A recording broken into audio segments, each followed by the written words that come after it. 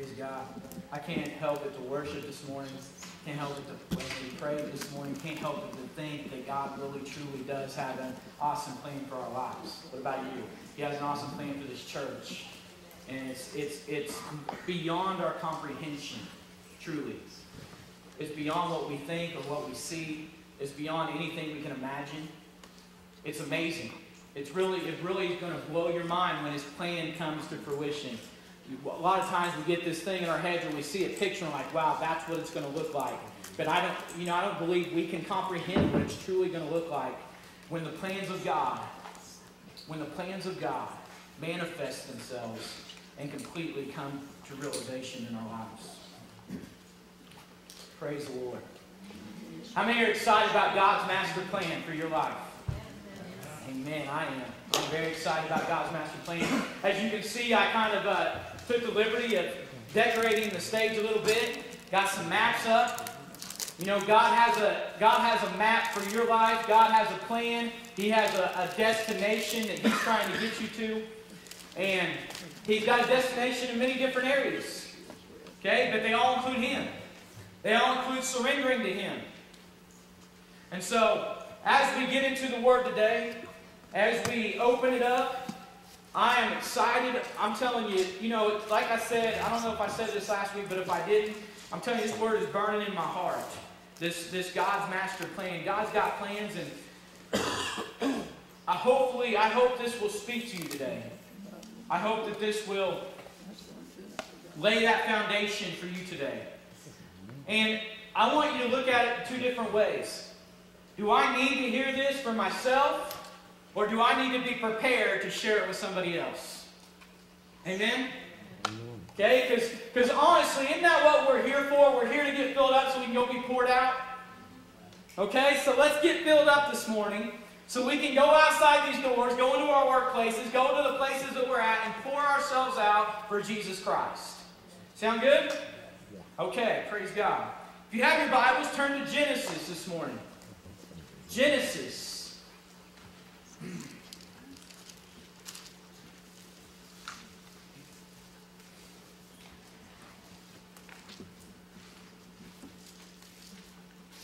How many know God does things good? Man, when God does them, they're good. Amen? Okay, they're real good. How many of you know the only reason that something isn't good is because God's not involved or a human being messed it up? Okay? All right? That's what we need to understand this morning. If it's not good, it's not God's fault. Okay? Because everything that God does is good. Everything that He touches is good. Amen? Okay. Genesis chapter 2 is where we're going to be at to start this morning. Verse 15. It says this. The Lord placed the man in the Garden of Eden to tend and watch over it. But the Lord God warned him, you may freely eat of the tree of the fruit of every tree in the garden, except the tree of the knowledge of good and evil. If you eat its fruit, you are sure to die. Okay, has God just established a plan for Adam and Eve? Has He not? He's like, okay, here's what you're going to do. I'm going to place you right here, and you're going to be able to eat from any tree except one. Okay, the day you eat from that tree, you're going to die. Now, He didn't die physically, right? We know that. But something happened that day that brought death, not just to them, but to everyone. Right? And so here He is. Here's God's master plan. Hey, Adam, I want you to come in here and I want you to tend this garden. I want you to do this. I want you to take care of it. I want you to have freely of all the fruit of every tree in the garden. I want you to be able to sit next to the lion and pet them like you're your house cat. I want you to be at peace with everything. Think about that. Okay, we were at peace with everything before this happened, right? I mean, what greater plan? I mean, how many would like to have a lion as a pet? Okay, I would. Yes, that would be awesome. I always wanted a Black Panther myself. But, you know, but that would just be so cool, right? Yeah, you know, black, it's cool. Okay. But you see, what God did is He took man and He placed him in this place called paradise, right? Paradise. And made it to where he really, all he had to do was just go around and eat and take care of the garden every once in a while, maybe trim a few bushes here and there. But he had a pretty good deal going on, did he not? A good plan. But again, if anything becomes not good, it's not God's fault, right? But then God doesn't even stop there, right? He doesn't stop there. He doesn't say, okay, Adam, this is what you get to do. He says, no. Now, Adam, I've got even better things for you. I'm going to give you a wife. Wow, I thought I'd get better amen than that. Come on, man, come on, where you at, man? Come on, man. I'm going to give you somebody to spend this time with, right? And so here he is. He's in the garden. He's got a woman. He's got this, and then to add to it, he says, "Be fruitful, multiply." Okay? God's got a good plan. Amen. Amen. Okay, y'all going to catch up with me here pretty soon. Like, oh yeah, amen, Pastor. All right. But then, even as good as the plan is, can I just tell you this? Sometimes the plan is working itself out in our lives, but we can still mess it up. Did you know that? Man, the plan can be so amazing. I mean, we're walking this plan. We're going through this plan like, man, my life is good. Man, this is awesome. I mean, it's just great. I look around. I got my family. I got this. I got that. Man, my job's going great. Everything's going well. And there's one common denominator why your life is going well. It's because you keep God in the center, right? And then we wonder where we get to this place where things get derailed, right? Things got what happened? Why was this derailed? Well, it's because we took our eyes off of God, right? You see, I want to talk to you this morning about the train. There's a train. Amen? There's a train that's going to take us to the destination we need to go. But if you haven't gotten on the train, you're not going to get there. Right? If you haven't gotten on the train, okay, the train is going to leave the station one day. Amen? The train is going to leave the station one day, but you have to get on the train because that's God's plan. If you don't do it God's way, then you're not going to get to the destination He wants you to go. Right? So God's got a plan. And it's a good plan. I'm telling you, it's good. Okay, if you're not convinced that God's plan is good, I hope you're convinced by the time we're done. If not, by the time we're done with the series. Not today. I hope you're convinced by today. But here's what happens. Here's what happens with God's plan, right? Okay, God's plan is working itself out, man. We're doing things. We're keeping God at the center. We're praying. We're seeking Him. We're reading our Bibles. We're getting the Word in us so that we know how to live, and we're living it out. We're putting our faith into action. We're doing these things. But you know what happens? Okay, I just picture Adam and Eve. Adam going up to Eve and saying, "Hey, Eve, you want to go for a walk around the forbidden tree every day around lunchtime?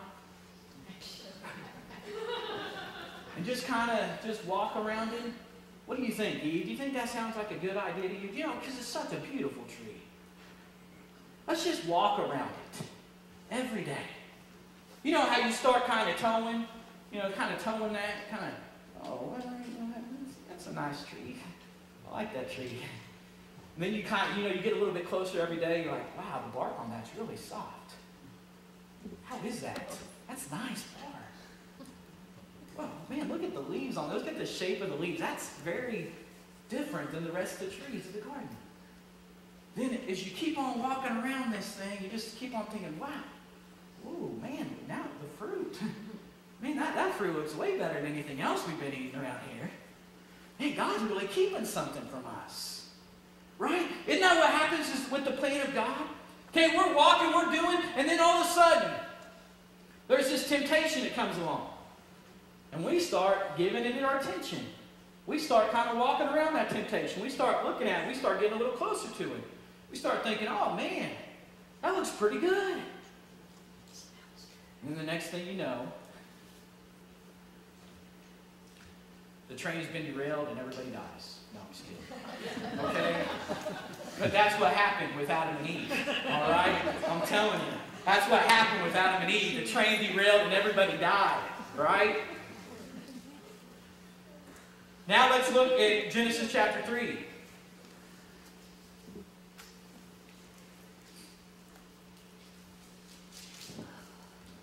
Starting in verse 1, it says, "The serpent was the shrewdest of all the wild animals the Lord God had made. One day he asked the woman, Did God really say you must not eat the fruit from any of the trees in the garden? Of course we may eat fruit from the trees in the garden. The woman replied, It's only the fruit from the tree in the middle of the garden that we are not allowed to eat. God said you must not eat it or even touch it. If you do, you will die. You won't die, the serpent replied. Now wait a minute. Let's stop right there. Is the serpent speaking God's plans? Okay. You won't die, the serpent replied to the woman. God knows that your eyes will be open as soon as you eat it, and you will be like God, knowing both good and evil. Was that God's plan for Adam and Eve? No. The woman was convinced. Okay, the woman was convinced. Why? Not because God had convinced her, but because her own eyes and what the enemy had told her had convinced her. Okay, how many of you guys know there's things in this world that are going to try to convince you to do what's wrong to get you to derail? Amen. Says the woman was convinced. She saw that the tree was beautiful and its fruit looked delicious, and she wanted the wisdom it would give her. She took some of the fruit and ate it. Then she gave some to her husband who was with her, and he ate it too. At that moment their eyes were open, and they suddenly felt shame at their nakedness. So they sewed fig leaves together to cover themselves. You see, it doesn't mention anything here when Eve is approached by the serpent of Eve getting up and walking somewhere, does it? What was Eve doing? What was Adam doing? Well, I have a feeling they were just kind of hanging out around the tree. So, Adam, what do you think? That fruit looks pretty good. Yeah, Eve, I know, but God told us not to. Yeah, but I was talking to a serpent. And you know, he said that what God said would happen really wouldn't happen. So maybe it wouldn't be as bad as God said it would be. What do you think? Well, it doesn't say that Adam reached for the fruit, but it does say he took it from Eve's hand, doesn't it? And because this happened, everybody died. The train derailed and everybody died. You see, we've talked about this before. Eve had her two plans, two directions, didn't she? She had her two plans. She had a choice. She could hear the plan of the serpents, or she could hear the plan of Almighty God. She had a choice of what plan to take, what plan to listen to, what plan to follow through with, didn't she? Can I just tell you, you've got a choice today. Okay? God has placed a plan in front of you. The enemy has placed a plan in front of you. Your own flesh also has a plan, right? But you have a choice. What plan are you going to choose day in and day out? This isn't a one-time choice. This is a daily choice saying, God, I choose you. I choose your way. I choose your plan. But instead, she chose herself, and she chose disobedience and rebellion towards God. This was her choice. And then we talked last week about how our decisions don't just affect me. And we see how Adam and Eve and their decision to do this has affected every person ever to be born after them. Why? Because before they did this, the sin nature was not in them. But after they did this, the sin nature was now inside of them. And that sin nature was now passed on from generation to generation to generation. And now, every person was doomed for death.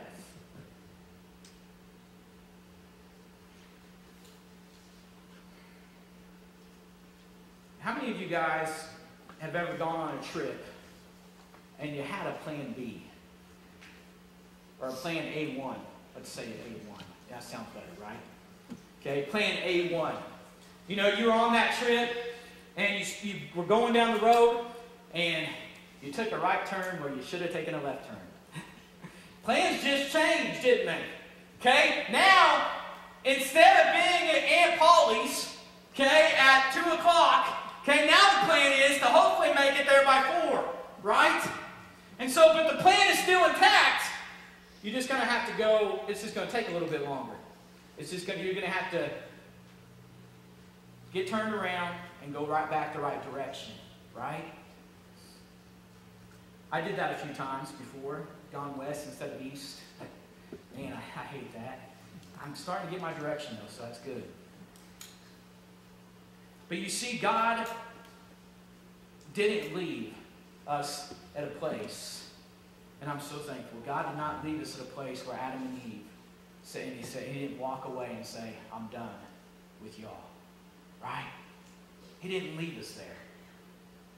No. You see, God had a plan. And that plan was foiled by Adam and Eve. But then God said, you know what? Just because Adam and Eve did that doesn't mean everybody else should suffer for it. Just because they made a bad choice doesn't mean everybody else should have to deal with their bad choices. I've got a new plan. I've got another plan. This is a great plan, right? Matter of fact, it starts in Genesis chapter 3 and verse 15.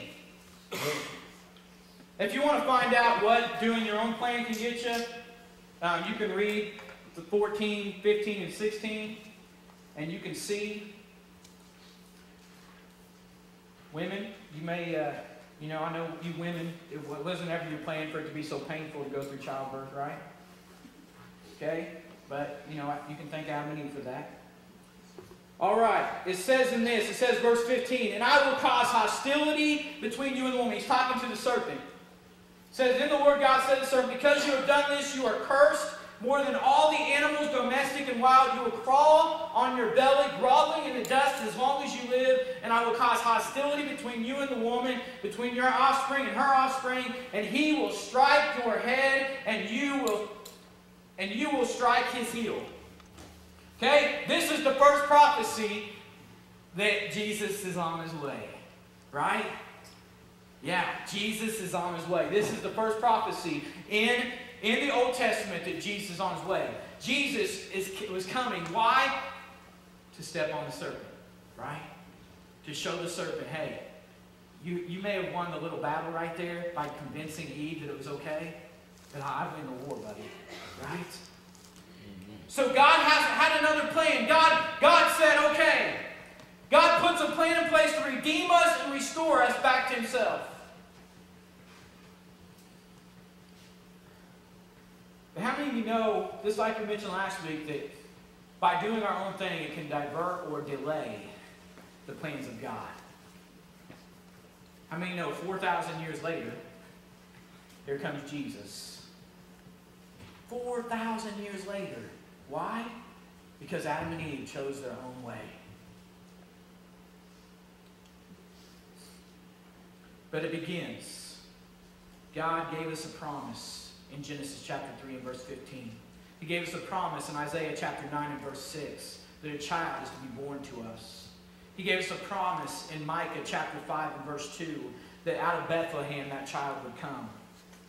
You see, this takes us back to the plans of God. Plans for good and not disaster. Right? That's God's plan all along. God's plan for you is for good. Right? Okay? It was for good when he placed Adam and Eve in the garden. He said, this is a good thing. I've got good plans for you. Just stay away from that tree. I've got good plans. And then when Adam and Eve, they messed up and they did that, he didn't leave us like that. He said, you know what? I've still got good plans for you. Right? And he proved it. Did he not prove it that he wants good things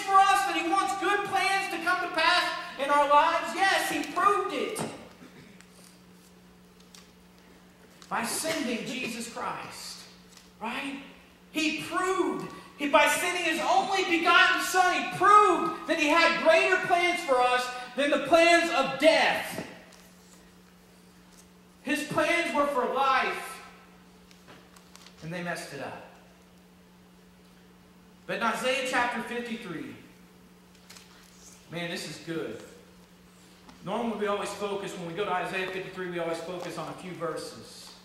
But man, I tell you what, this will light a fire in me right here. At least I hope it will. Starting at verse 10. It says, but it was the Lord's good plan. Everybody say that today. Good plan. Okay, it was the Lord's good plan to crush Him and cause Him grief. Did you hear that? It was the Lord's good plan to crush Jesus and cause Him grief. Yet when His life is made an offering for sin, He will have many descendants. He will enjoy a long life, and the Lord's good plan will prosper in His hands. And when He sees all that is accomplished by His anguish, He will be satisfied, and because of His experience, my righteous servant will make it possible for many to be counted righteous, for He will bear all their sins. Oh, church, that's good news right there. I will give them the honors of a victorious soldier, because He exposed Himself to death. He was counted among the rebels. He bore the sins of many and interceded for the rebels. This is God's plan right here. Amen? It was the Lord's good plan to put Jesus on this earth. It was the Lord's good plan because He saw you were hopeless, helpless, without any ounce of hope in your life. And He said, you know what? It's the Lord's good plan to crush my Son instead of crush them. Wow. Wow. If that doesn't say, God, I love you, I don't know what else does. It was God's plan to put Him in your place. In my place. That's a good plan. For me, not such a good plan for Jesus. But man, it was a good plan for me.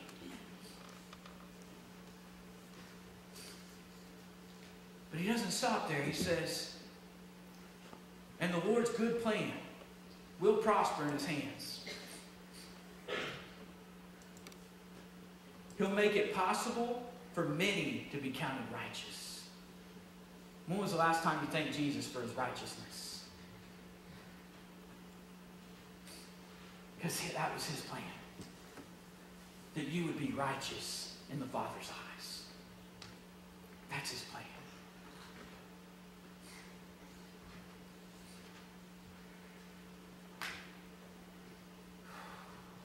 His plan was for Him to become sin. For us, instead of us having to pay the penalty for our own sin. Right?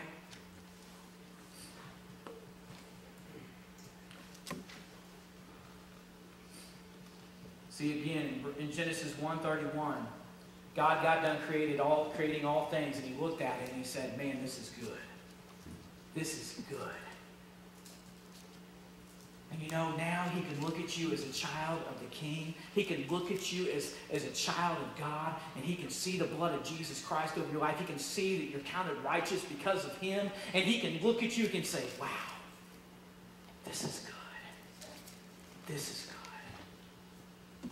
This is really, really good. You see, it went from this is good to there is none righteous, no, not one, to your righteousness is as filthy rags, that's what you look like to me, to now I count you as righteous because of Jesus Christ and because you've accepted His righteousness, His salvation, His forgiveness.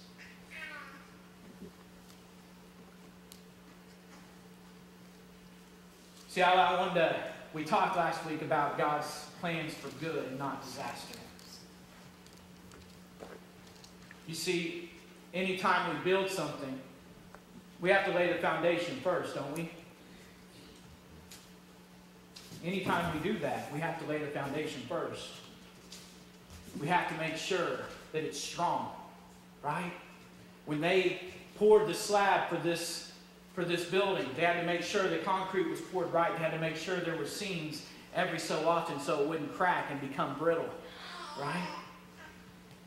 They had to do the things necessary to do. They had to lay that foundation correctly. Otherwise, the walls would fall down around us if the foundation wasn't laid. Can I just say this? God's master plan for you begins right here. Now, I know you may be thinking, well, Pastor, I'm saved. I know I'm saved. That's good. I'm glad you know you're saved. I'm glad you know Jesus Christ. But there's people that don't know they're saved. There's people that haven't gotten on the train yet. Right? There's people that are still inside the station thinking that they are living it up and it's good. Right?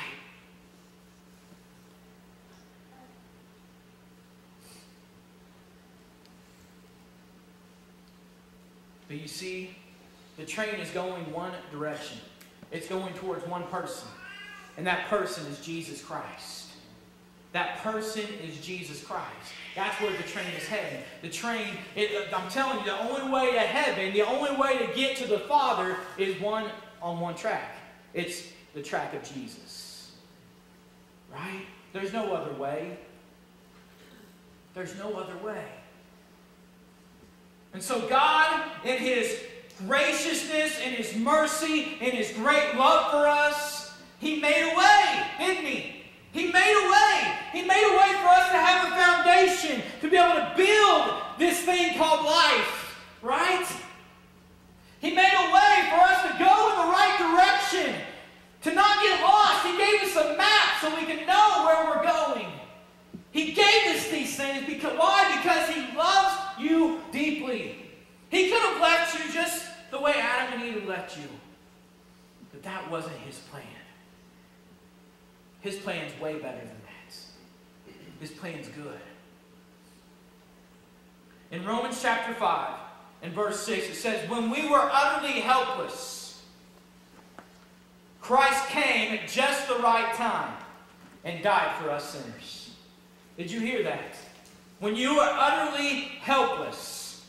Anybody been there? Anybody there right now? Maybe we're helpless in other ways, right? We need Jesus, don't we? Now, most people would not be willing to die for an upright person.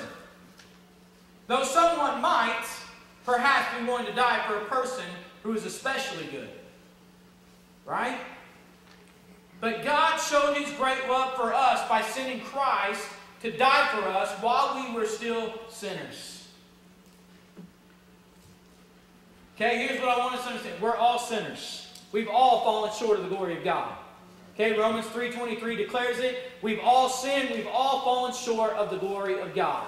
Every single one of us. None of us are exempt from that. Every single one of us has a sin nature inside of us. And every single one of us needs the forgiveness of Jesus Christ and the righteousness of Jesus Christ and the blood of Jesus Christ for God to see His son or His daughter. Right? And then it says this. This is awesome, church. This is God's plan. Okay, the wages of sin is death. Okay, you want to keep on sinning, you're going to experience death. That's the plan you get to receive. That's the plan that's going to be handed out to you. But the gift of God is eternal life through Jesus Christ our Lord. Which plan is better? Which thing is better? That's a choice that we all have to make, isn't it? We have to make that choice daily. Do I want God's plans to come forth in my life? Do I want God's plans to unfold in my life?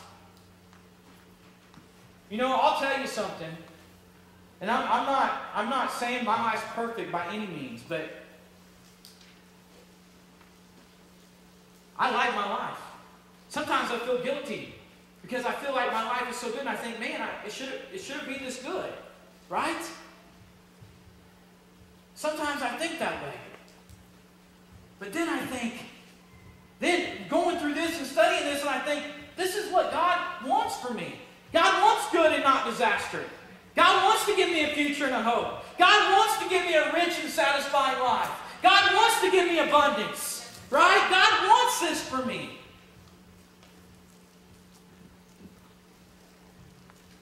And it hasn't just happened just because that's what He wants. It's happened because I've made choices along the way.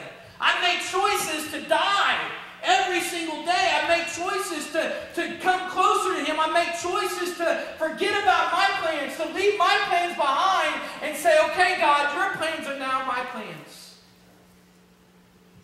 But I've made those choices on a daily basis, one day at a time, one choice at a time. And because I've made those choices, it's caused me to get to where I'm at today, and it's good. Not because of me, but because of Him. If I went my own way, it wouldn't be good. I've been there, I've done that, it wasn't good. Do I still make bad choices every once in a while? Yes. Do I still pay the consequences? Yes. Do I delay God's plan for my life? Yes. Sometimes in my life, does it not look good? Yes. Why? Because I mess up, not because God isn't good. God is good. I'm telling you, if God did not care about you, He would not have done what He did for you. If God did not want good for your life, He wouldn't have went as far as sending His only Son to die for you. He could have left you just as Adam and Eve left you. And me. But He didn't. He didn't. He chose to go beyond that and give us something good. And that something good is salvation. That something good is knowing Jesus Christ. That something good is having a relationship with Jesus.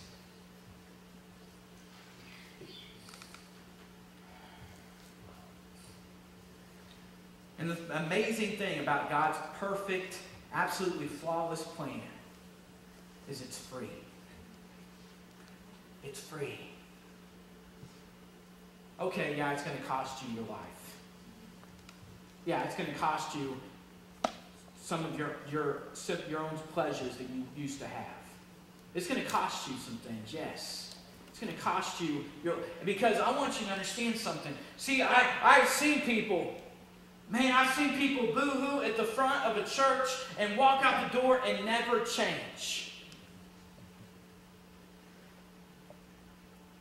You see, if your life doesn't look differently after you accepted Jesus,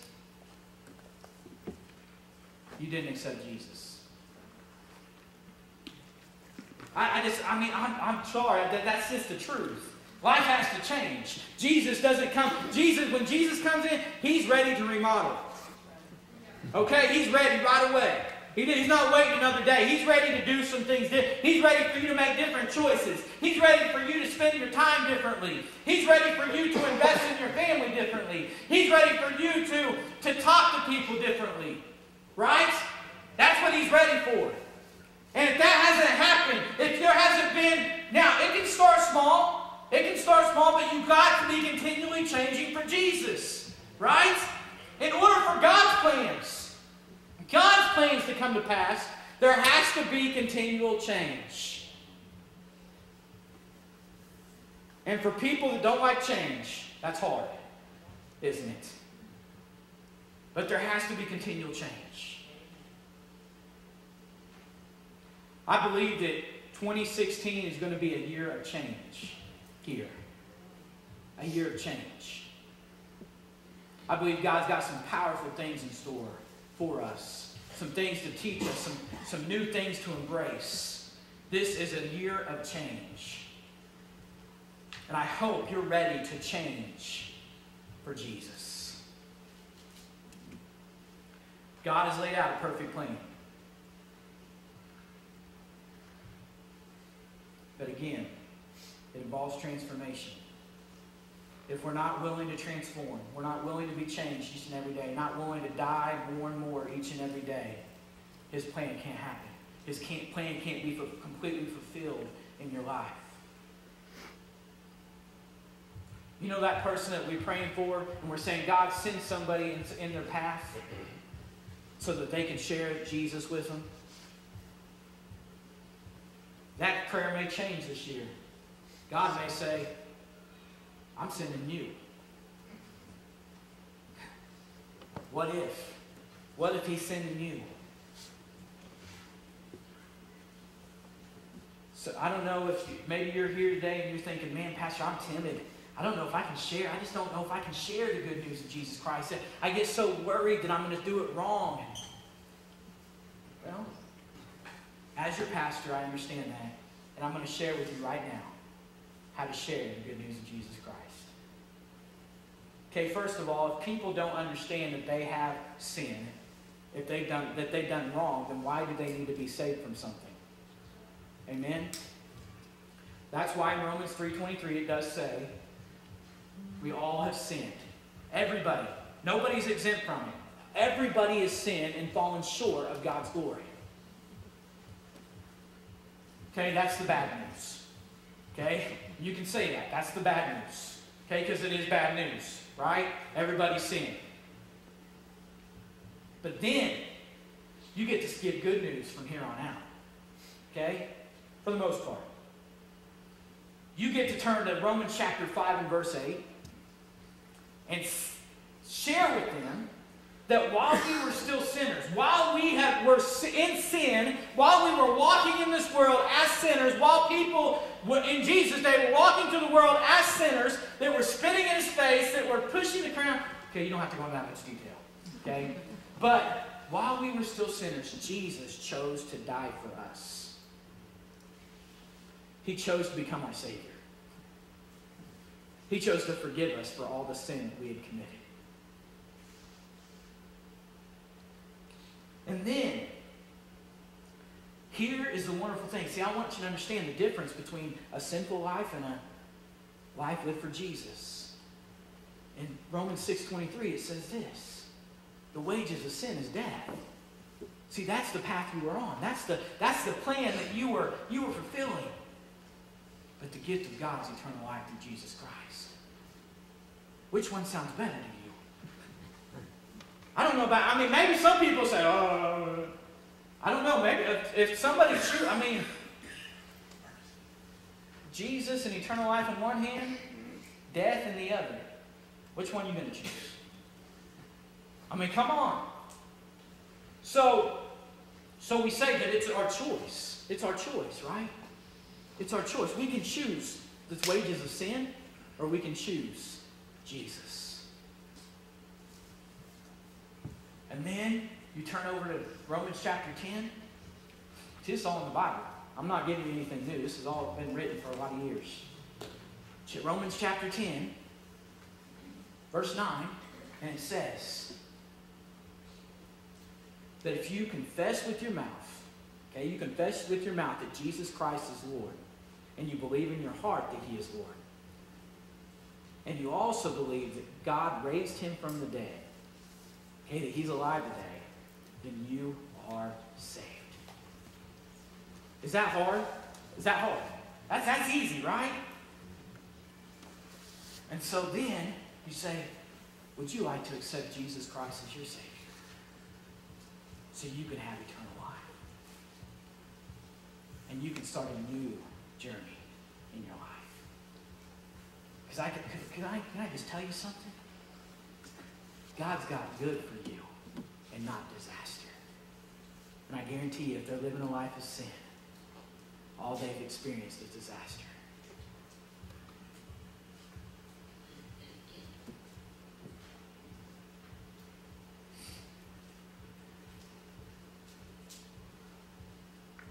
See, church, God's got a master plan. That master plan has become fruitful in your life. But has it become fruitful in the lives around you? But I'm still going to give the opportunity. Anybody that doesn't know Jesus today, I'm telling you, if this is the foundation, if you don't get this right, okay, where we go from here on out, it's not going to work. Okay? If you don't get the foundation laid that Jesus Christ is the Savior, okay, then you're just going to start building on sand. Okay? You know what happens to sand when it shifts? The walls come tumbling down, right? So, we're going to give that opportunity this morning. If you don't know Jesus Christ as your Lord and Savior, everybody bow their head and close their eyes. We're going to give people the opportunity.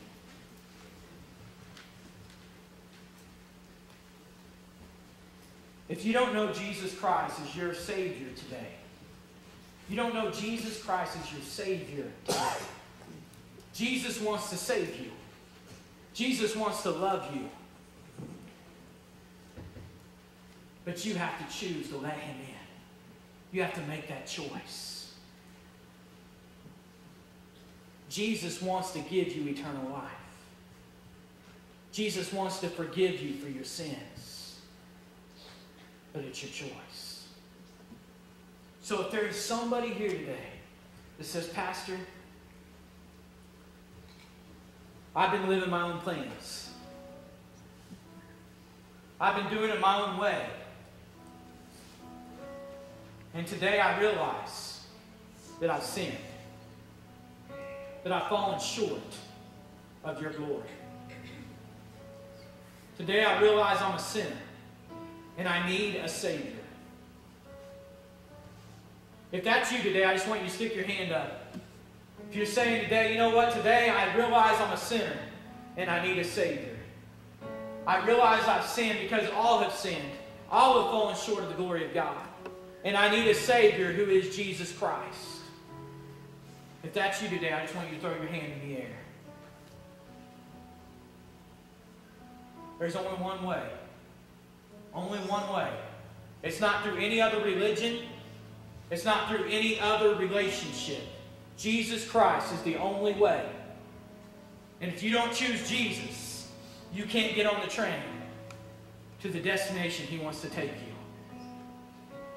I'm going to ask one more time. If there's anybody here today that says, I need Jesus Christ as my Savior, I just want you to stick your hand up in the air, then you can put it back down. You stick your hand in the air saying, I need Jesus as my Savior.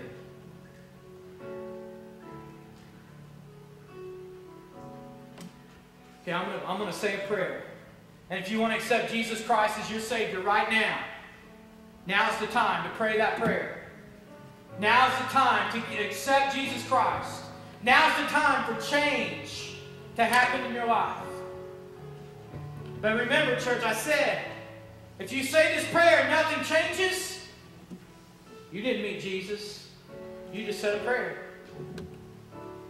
So this is the time to meet Jesus. This is the time to say, Jesus, I surrender. So pray with me now. Jesus, forgive me. Cleanse me from my sin. Wash me, Jesus.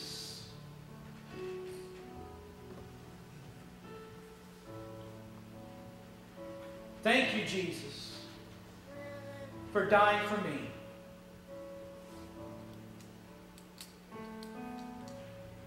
Lord, I surrender my life to you right now.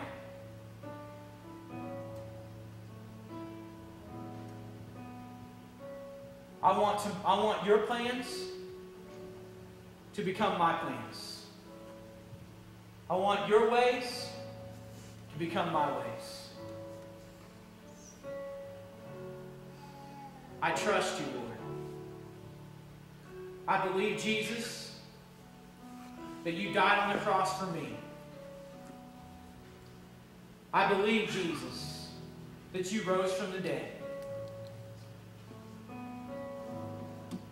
And I accept the sacrifice that was made for my sins. In Jesus' name.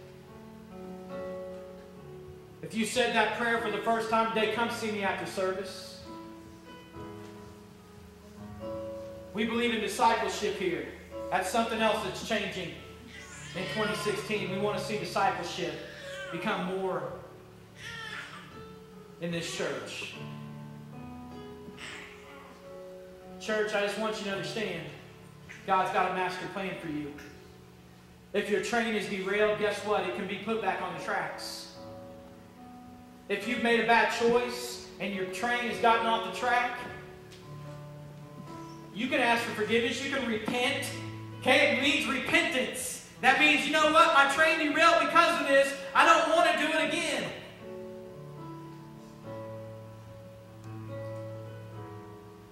Because church, we're on a journey. And for some, that journey starts today. But we're on a journey to build something. We're on a journey to build it strong. We're not just building anything. We're building a life in Jesus Christ that means more than everything.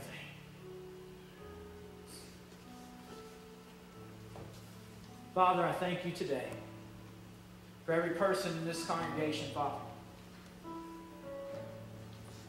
Lord, if there's anybody in this service today, Father God, that would say, my train is derailed. God, I pray, Father God, that they would come running to you today, Lord Jesus. They would come running to you, Jesus. And they would surrender their hearts, surrender their lives. They would say, Lord, I need you. I need you, Jesus. Forgive me, Lord, for thinking that my way was the best way. Forgive me for thinking that my wisdom was greater than your wisdom. Forgive me for being wise in my own eyes. Lord, my train is derailed. And I'm running back to you, Jesus. I'm running back to you, Jesus. If that's you today, just let him know. I'm running back to you, Jesus. I'm running back to you, Jesus.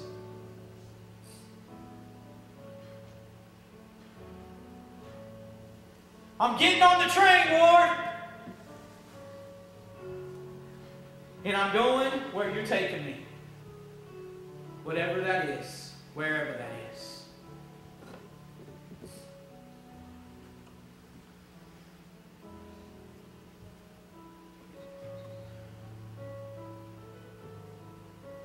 Let the salvation of Jesus Christ rise up within you today. And let it continue to change you and make you everything that he wants you to be. Let his plans come to pass in your life. You won't be sorry that you trusted him.